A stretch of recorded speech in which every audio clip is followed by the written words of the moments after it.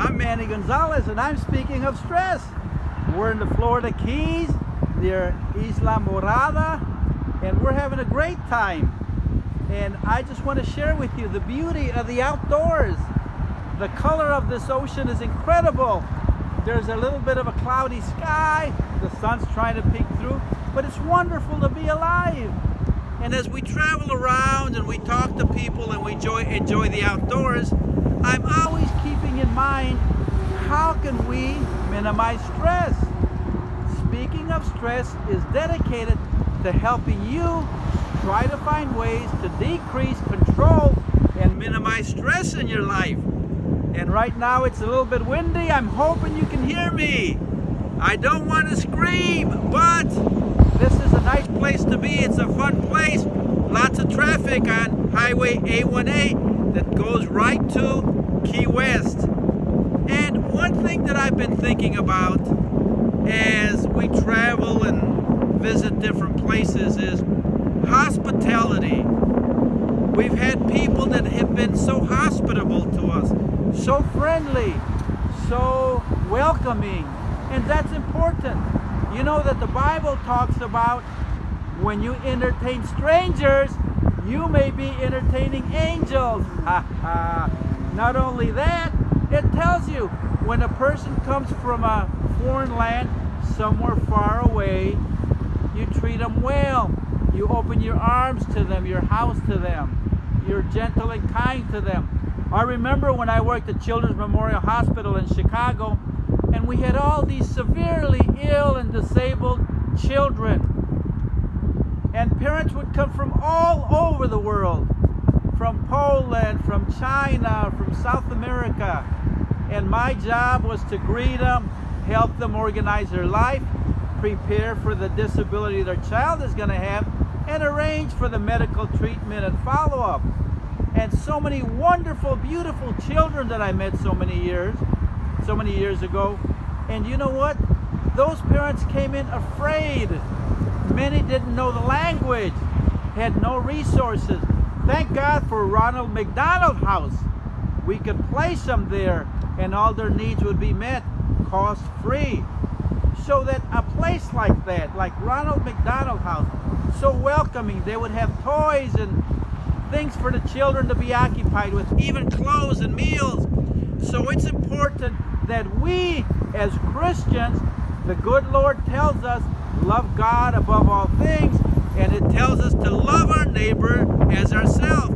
So when we see people, when we visit people, or when we have people visit us, always make an effort to have open arms.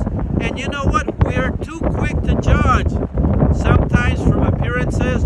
In fact, we saw a guy here at the beach. He's carrying his fishing poles. He's on a skateboard, and he's zooming all over the place. But he was very, very friendly. We talked to him. He told us about his catch for the day, how tasty it was. So we exchanged ideas, and he was a happy guy, and we were happy because he was nice to us. We stopped at a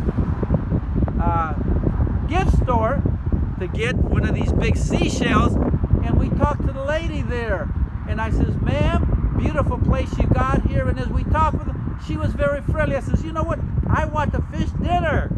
Plus, I want key lime pie. Oh, gotta have that. So she says, hey, I tell you what, here's my card. On the back of it, it's got the name of a restaurant, Mrs.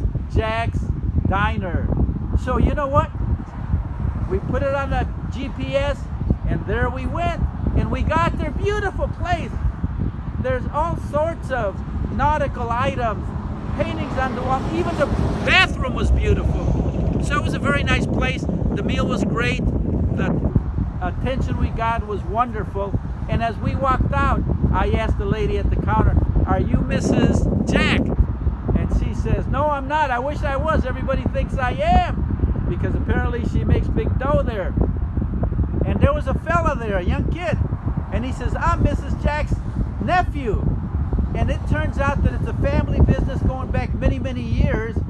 And here's her nephew.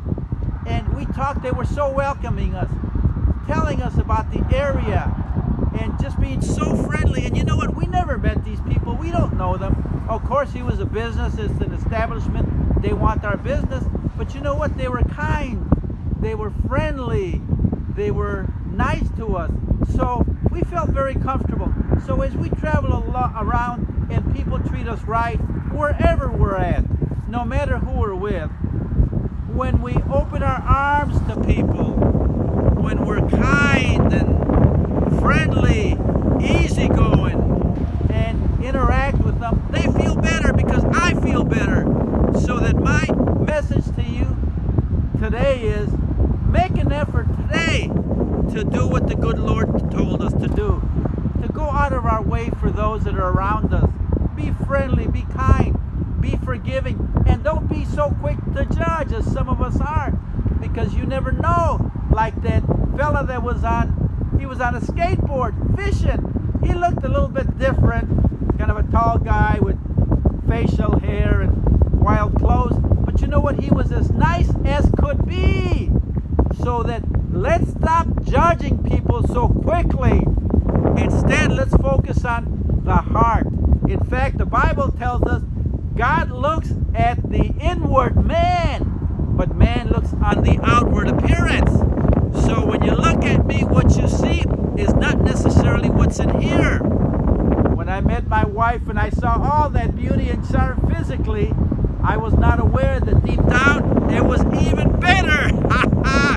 She was just the most wonderful, greatest gal I've ever met. And she keeps telling me that she is the best thing that ever happened to me. On the road, I better not argue.